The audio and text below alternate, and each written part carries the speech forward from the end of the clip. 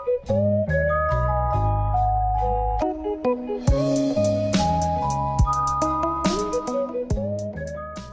guys, Tech James here. In this video I will be showing you guys how to fix the firmware patch error on 3DS when you update your system version and you come across this error. So I'll show you what the error is. When I go to power on my 3DS, it comes up with this screen right here. Keep in mind the SD card is in the console. It says an error has occurred, failed to apply one firm patch.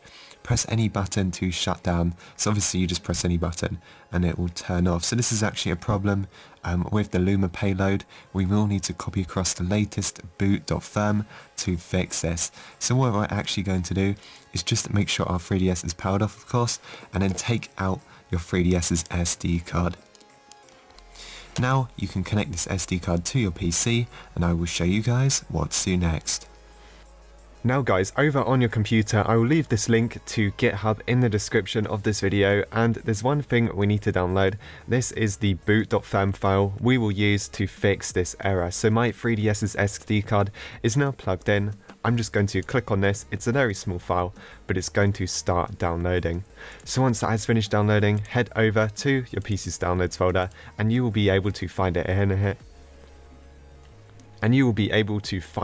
here. Now this actually just goes on the root of your 3DS's SD card. So I'm just going to right click and go to copy. Now back on my 3DS's SD card, there will be an original one right here. What I'm going to do is I'm just going to rename this to something random just because I want a backup of it. So I'm just going to call it something like that. Boot backup free, just a random name.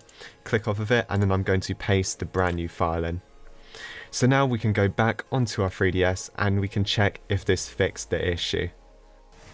So back over on my 3DS, we now just need to put the SD card with the new firmware file just back into the console. So now guys, let's see what happens. Let's go and power on my 3DS. And as you can see, we no longer have the issue. So what we need to do here is, I believe, you can set up some options here if you want to, but what I'm going to do is just press on start to save. And as you can see, it just boots up the 3DS normally. So what we are going to do is just hold the power button again, go to power off. Now we're going to just power it on one more time, and let's see if the issue has been fixed.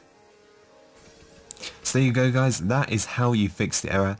If you guys enjoyed, make sure to like and subscribe, and I will see you guys in the next one.